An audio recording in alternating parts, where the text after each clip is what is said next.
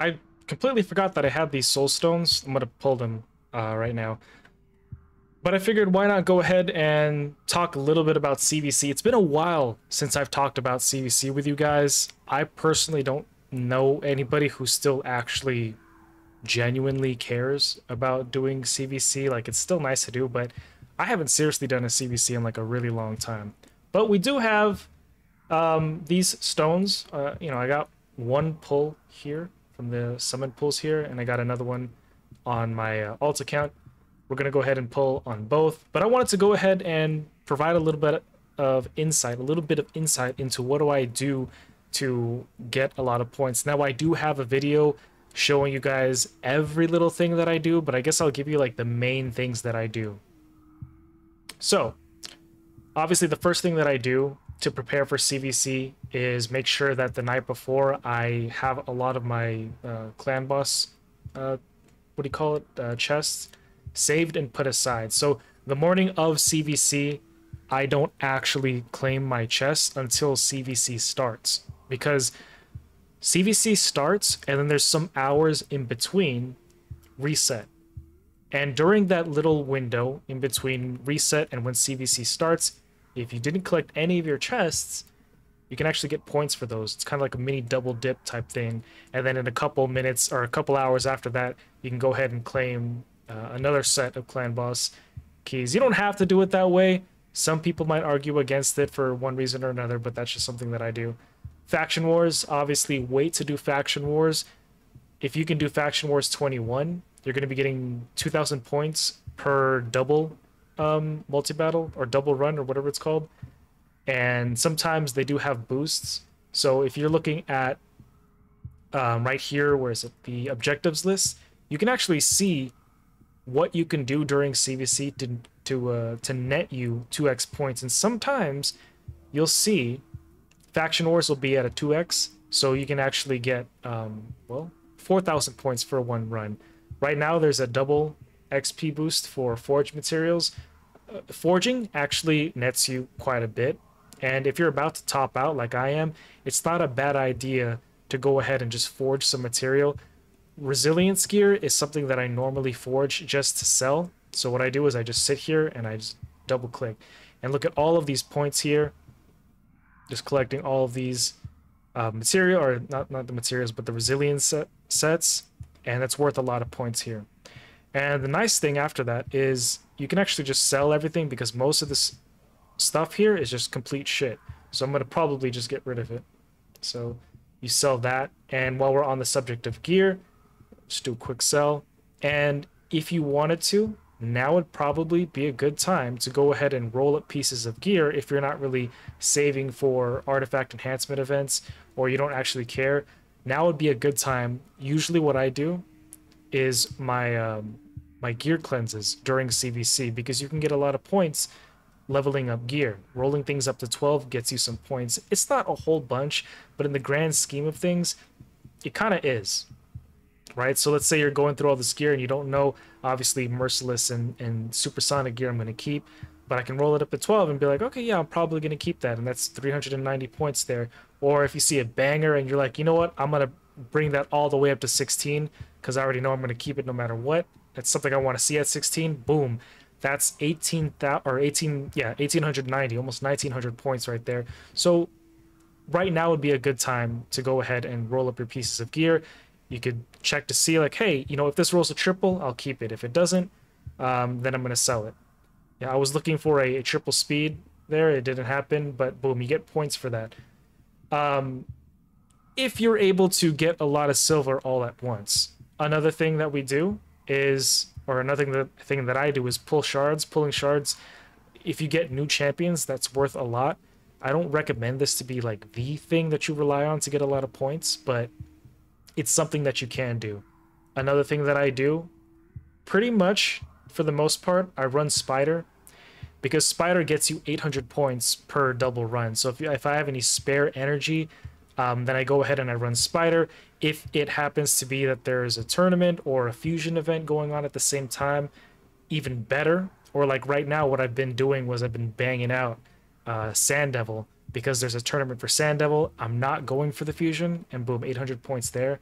So you can go ahead and do your ascension farming. You can do, I like doing Phantom Shogun during this time as well. So obviously doing that. And if you set it and forget it for a prolonged period of time, you're gonna get a decent amount of points. When you are starting to collect a bunch of books, what you might want to do is start saving those books for CVC, because legendary tomes actually provide you a lot, not just legendary but like epics, you know, sometimes rare if you're really desperate, but legendary tomes actually give you a lot of points. Let me go ahead and just bring up Samson for an example. 10 books. What is 10 books? 30,000 points right there. That's the equivalent of summoning a legendary champion right there. Another thing that I like to do is I like to wait to ascend a champion all the way up during CVC. Now, if you wait to do this during champion training events, you're not going to get a lot of points. Yes, it could be used for fusion, but the points that you get doing champion training aren't a lot in comparison to what you get for doing it during for ascending during what do you call it, during CVC. Like I think during champion training you get what, maybe like 100 champ training points. You're better off just running campaign or slamming potions up, but here you get 3,500 points. Well, that was only from 4 to 6. From 5 to 6 I think it's a lot higher. Let me go ahead and just go right here. So let's ascend Duchess, that's 1850. And if I wanted to max her out from 5 to 6, that's 2,500 right there. Definitely a lot more points. Did they lower? I thought this was a lot higher. I could have sworn this was a lot higher before. Yeah, I thought it was a lot higher.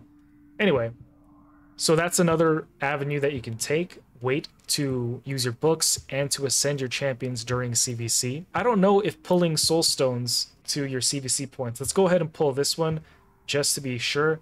It would be nice to get Yumiko or Nut. Let's see what we get. And we get a purple, an epic Geomancer. Do I need that? I guess I do need it, but these are my other 2 Geomancers that I don't really need. Wait, did we get points? I didn't see if we got points. Oh, damn it. All right, let's go ahead and pull these. Okay, so yes, pulling Soulstones looks like it does get you points, but it's probably based on what you're actually pulling. So, oh yeah, of course, like the biggest thing that I do is probably Tag Team Arena. So what do I do for Tag Team Arena? I basically drop my defense the day before. My Tag Team Arena defense, I drop it the day before, and I let myself drop all the way down to basically the bottom of Tag Team Arena.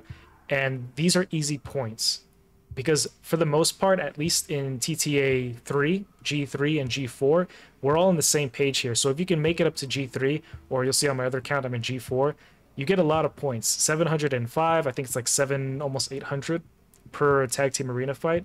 And so we get a lot of points doing this. So that's definitely something that you're going to want to go ahead and do to prepare for CVC.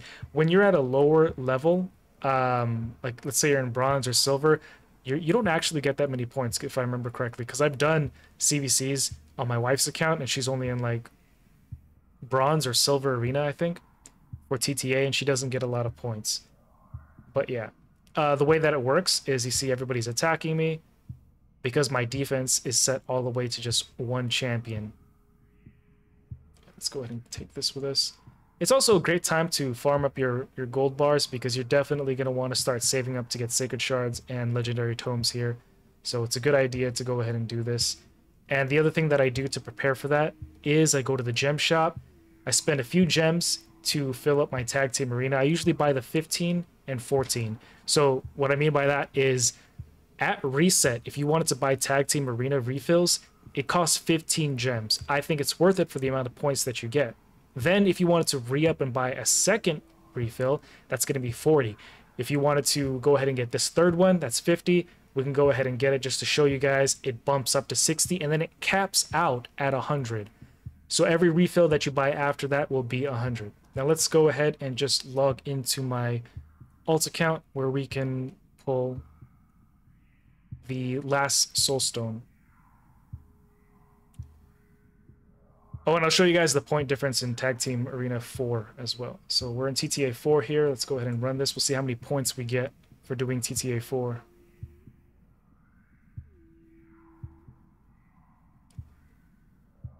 Yeah, easy points here, easy points.